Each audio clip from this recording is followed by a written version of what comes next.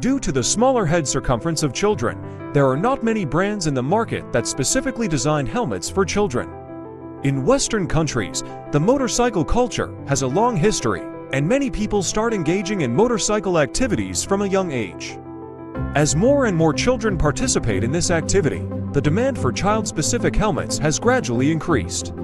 That's why ILM pays special attention to the development and manufacturing of children's helmets in our product line.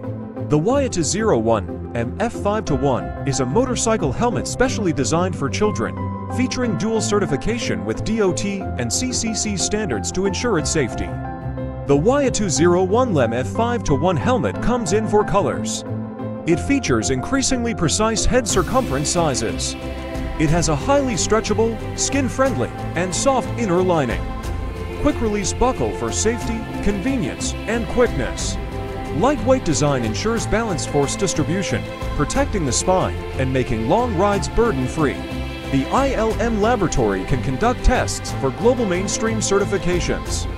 The engineer is currently preparing for the tests. It's worth mentioning that the US DOT test requires testing twice and taking the value from the second test.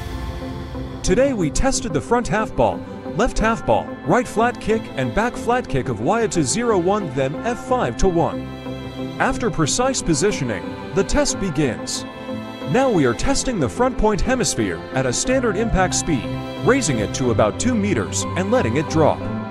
Let's check the values. The G-force is 89.9. Great, it's within the DOT standard. Moving on to the next point. Now let's test the left hemisphere. Let's take a closer look at the helmet's damage level. Very good, the surface remains relatively intact.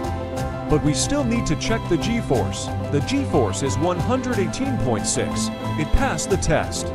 Next, let's do a right point flat foot test at normal impact speed.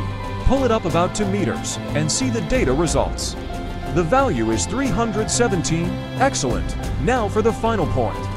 How will the YA201 MF521 perform in the end? The last step is the back point flat test. Pull up and then drop as usual. The value is 152. The YA201 MF521 has completed the DOT test. During the helmet development phase, ILM sends the helmets to the world's largest and most authoritative third-party testing agencies recognized by NHTSA, such as ACT, etc., for testing and obtains DOT, CCC, and ECE certificates. We also require the production line to maintain consistency in helmet production, and we conduct incoming inspections to ensure each helmet can be perfectly shipped out. Today's test is now complete. Bye.